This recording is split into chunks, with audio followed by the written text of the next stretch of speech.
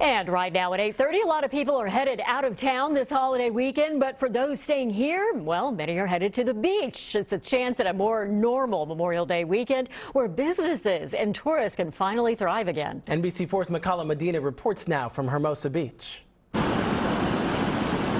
Early morning waters brought out early rising surfers, stoked not just about the waves, but the future. There used to be no one out in the water, and now there's just slowly people are starting to come out back and surf, which is kind of cool to see. Sean Miller greased up his board before headed into the water at a beach that quickly started filling up. By 8 a.m., hundreds were out, staking a spot on the sand, headed to the volleyball courts for a holiday weekend unlike we've seen since the start of the pandemic. It's good to see things like opening up, and I'm excited for the summer to start, kind of things get back to normal. We were closed for almost 5 months this year, and that was tough for everyone, and all my staff, myself included. So we're excited to be back open and making money again, and seeing our friends and patrons. Sean Carlton's the general manager of Hennessy's Tavern on the pier, and has already started to see the changes, not just in the crowds, but the vibes. I think everyone's excited to be back out.